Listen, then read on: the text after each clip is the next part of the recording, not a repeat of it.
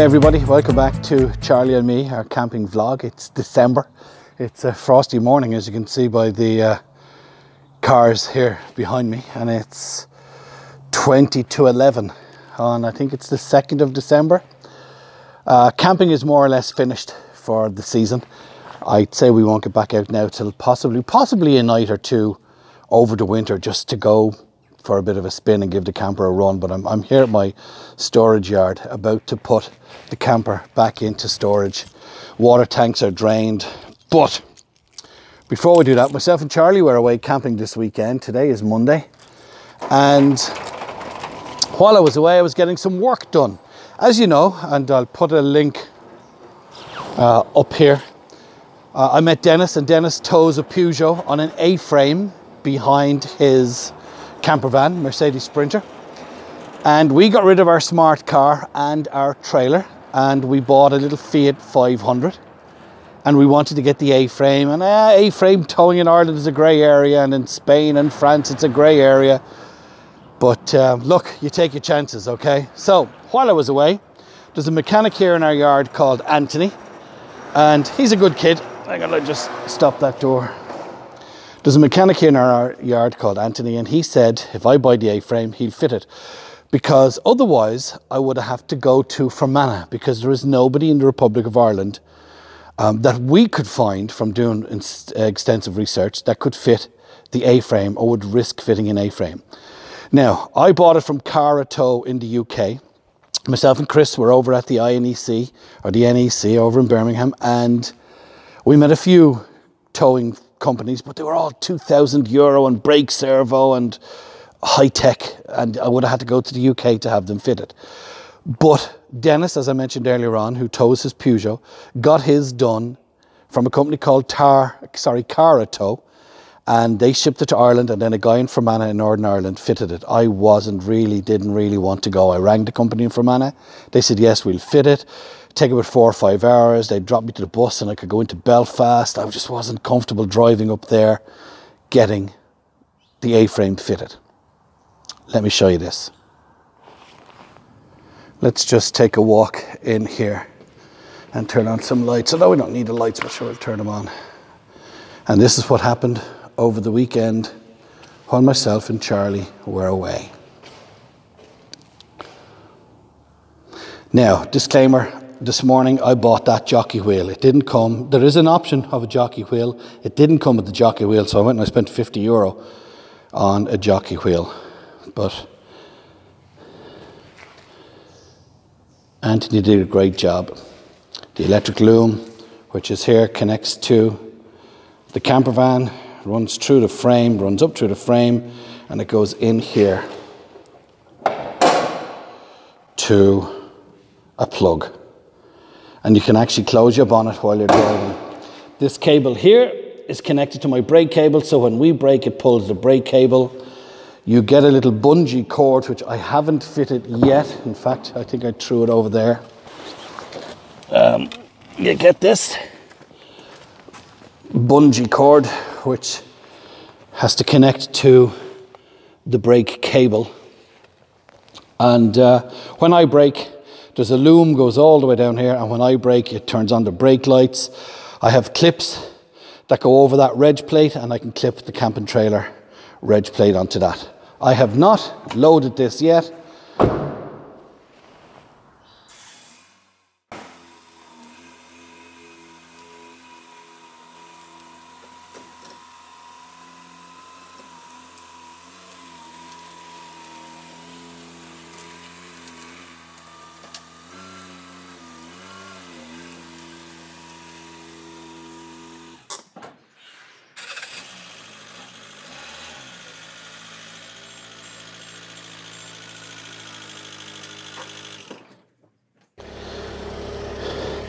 Now, there's a couple of ways we can do this. I found that when I sit in the car, I can actually see here.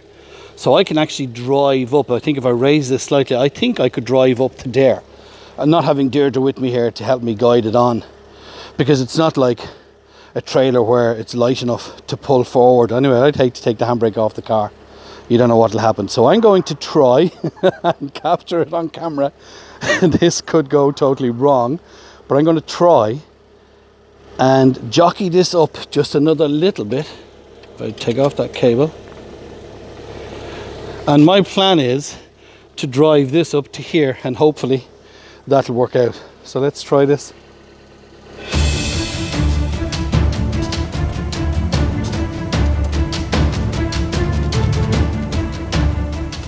And now I'm going to try and just jockey this down onto this.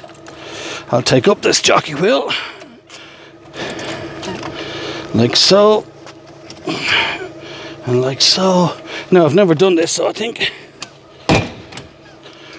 that's on.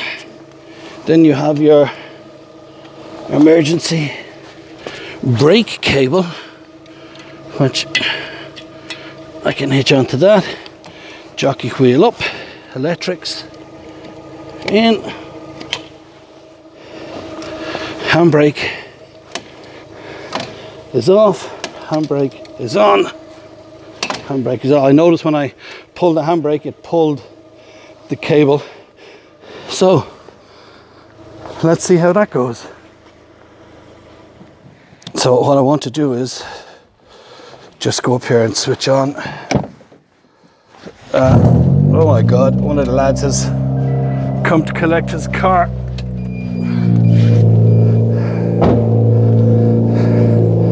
And we'll just check that the lights are on. Again, this is all new to me. Okay, we have lights. So I'll just turn them off.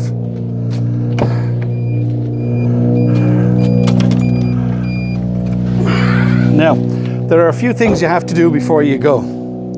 As I say, now I'm not going to do this now because I'm literally going to be putting the camper away. But we have to put the bungee cord onto that pedal down there. But as I say, I'm not going to do it on this trip. Another thing you have to do is make sure that your car is out of gear and that your steering lock is unlocked and that your handbrake is off. I got this key cut, which won't start the engine because I had a bit of a fear about leaving she's in neutral, the handbrake is off, steering lock is off because the key is in that. Lock the car, and then you have your standard keys to lock the car. Okay, excuse the noise of the import, but let's go for a spin.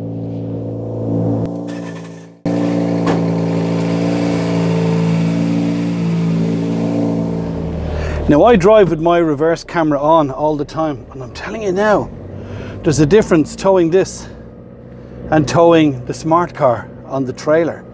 This is a bit heavier. And the only way, I didn't bring the GoPro, and I meant to bring the GoPro. I'm just watching it here on the, I'm watching my wheels turn outside in the mirrors. I meant to bring the GoPro to clip it to the back of the camper. And maybe I'll do a more in-depth view, but yes, it's definitely heavier towing out of here. I'm trying to think where I can go. There's just a loop around my shed. So I've got a loop in mind, and there's a few hills on it. And when I get out, just out here, I'll show you on the reverse camera how it looks. This is how it looks on the reverse camera. It's a beautiful December morning. But I'm just clocking along at 30 miles an hour here.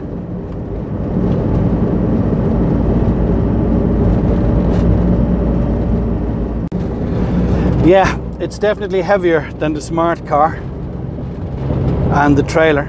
I'm just climbing a hill here. I don't have to change down. I'm in fourth. The big 40-foot truck behind me. Normally they're slowing us down. But let's drive on another bit. I've a couple of roundabouts to go through. I'll just keep an eye on it between the mirrors and the reverse camera. So as I told you guys, this was my first time seeing this. Anthony the mechanic did the job for me over the weekend while we were away. All I had to do was spend an extra 50 quid on the clamp for the jockey wheel and the jockey wheel itself. All I have to do now is get the reg plate made and fit the bungee cord onto the brake. That cable is connected to the brake cable, and Anthony said to me, inside there's a little clip just when I'm driving the car normally. Take that clip out and it frees up that cable altogether and it won't interfere with braking on the car. I got a key cut, as I said earlier on, that just turns on, unlocks the steering.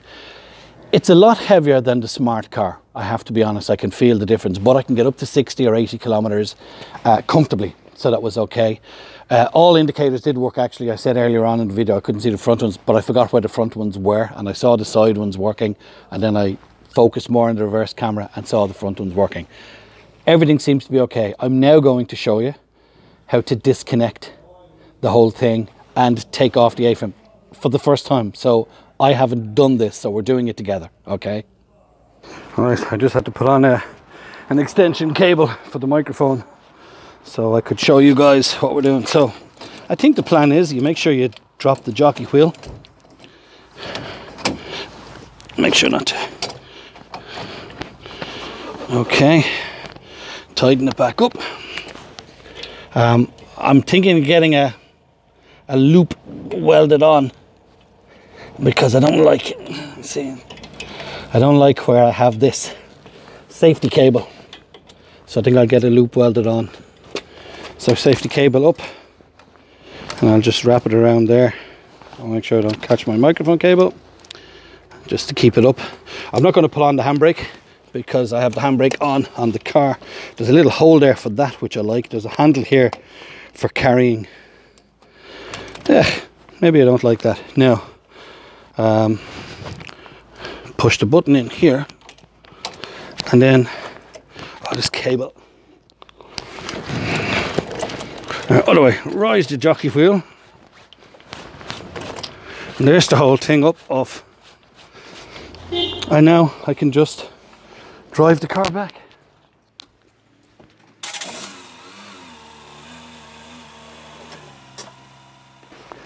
Again, reminding you guys, I haven't done this before. The last time I saw this done was the time when Dennis showed us on the video. So I'm going to lower the jockey wheel and take the jockey wheel up, which should lower that down to the ground.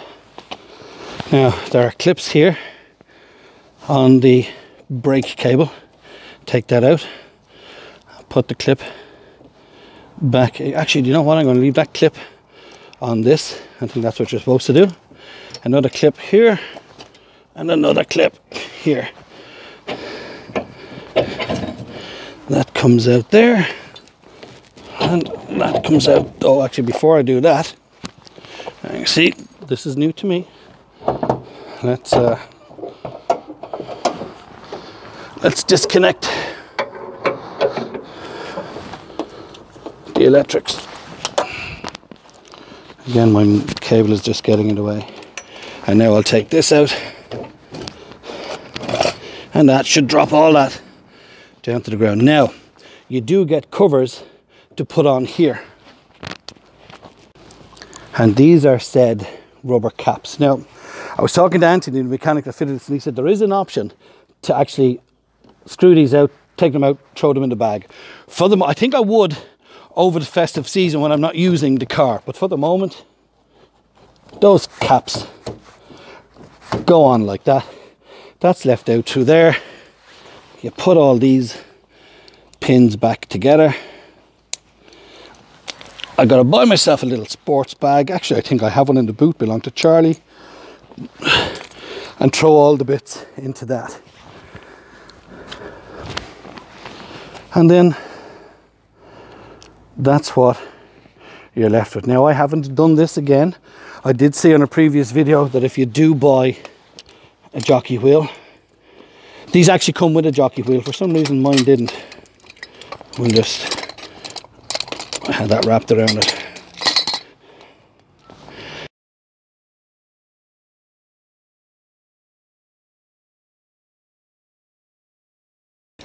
Now I believe that these, yeah, they do. They fold down.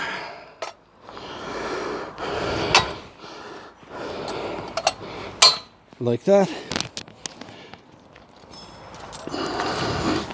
And away we go. And one car without the A-frame. I think for the winter I will end up taking these off. Anthony's going to show me now how to do it for future reference. I won't show you, excuse me, I'm out of breath.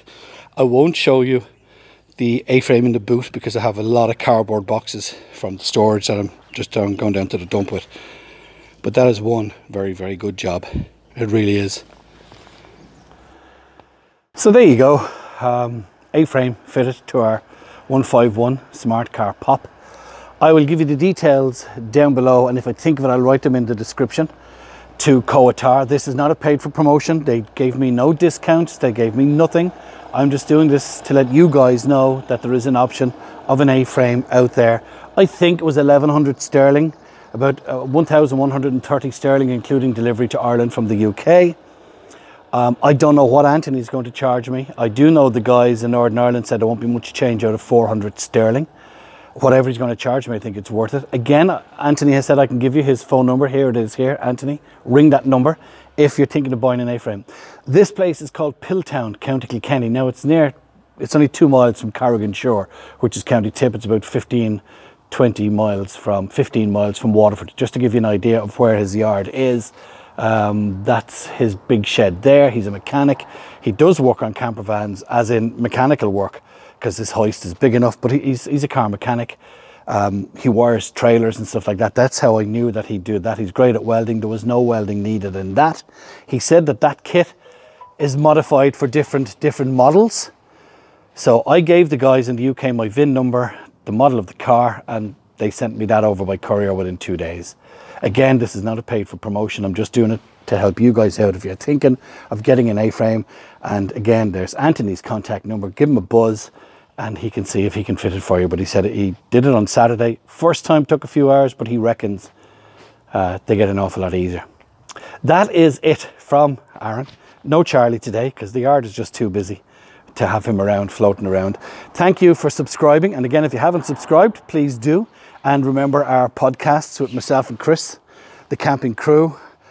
We're available on most podcast platforms. We'd love for you guys to listen in. And if you want to get in touch with us, all the details are on the podcast of how you can get in touch with us. All right. Take care, and we'll talk to you again very, very soon from Charlie and me, our camping vlog. Bye-bye. Stay safe.